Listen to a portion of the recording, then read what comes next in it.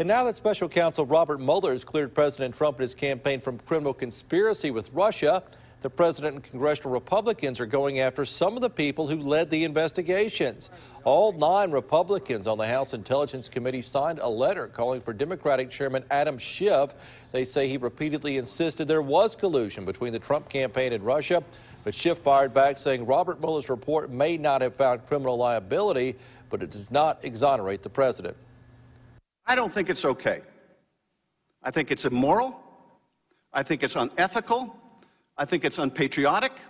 And yes, I think it's corrupt and evidence of collusion. The findings of the special counsel conclusively refute your past and present assertions and have exposed you as having abused your position to knowingly promote false information. I think it's okay.